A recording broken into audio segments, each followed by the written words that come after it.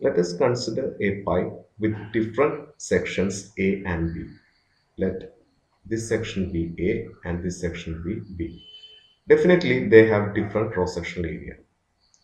Let a fluid be flowing through the section A like this.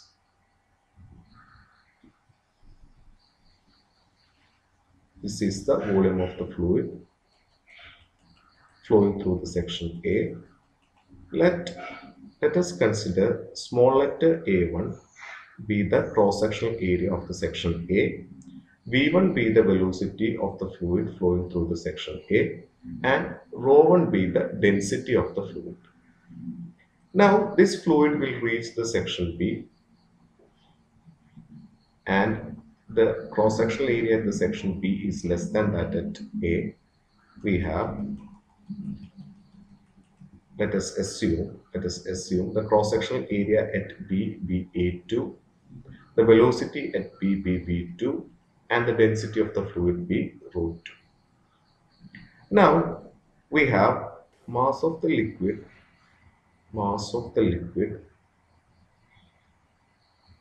flowing through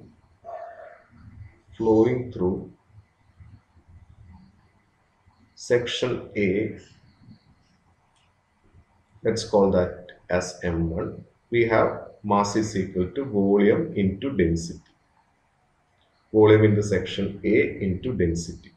We have again volume is equal to area, base area into height, or area into length. See, let delta T be the time taken by the fluid to reach from this point. Let's call P to let's call this Q.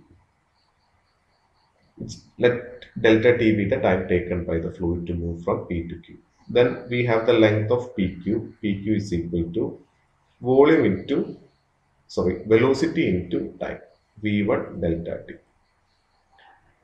And that's our length PQ. And we have volume is equal to area into, we have volume equal to base area into length, or base area into PQ.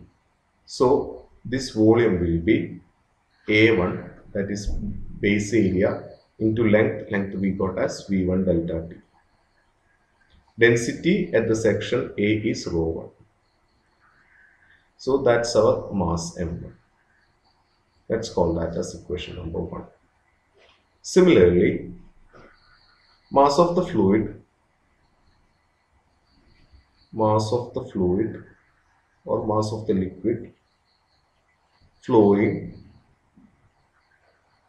through the section B, let's call that as m2. We have again volume into density, that is volume of the fluid at B into density at B. Let's call here density at A, here density at B. We have volume is equal to, here delta T is the time taken, then we have, let's call that PQRS. We have RS is equal to velocity into time. So that's the length. So cross-sectional area A2, area into base area into length is the volume. So V2 delta T. Density at B, we took that as ρ2. Clear? Now, by the conservation of the mass can neither be created nor be destroyed. So mass at the section, we have, by the law of conservation of mass at the section A, that is m1 equal to m2. Also, the fluid is incompressible. Incompressible means the fluid can't be compressed, which means the density remains the same. That is ρ1 equal to ρ2. We are just considering the case of incompressible non-viscous fluid. So the density remains the same.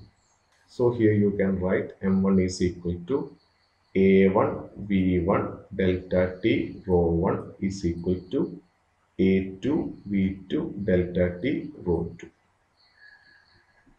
So you can cancel this delta T and delta T. Also ρ1 equal to ρ2. So you can cancel this one also. Implies A1 V1 equal to A2 V2.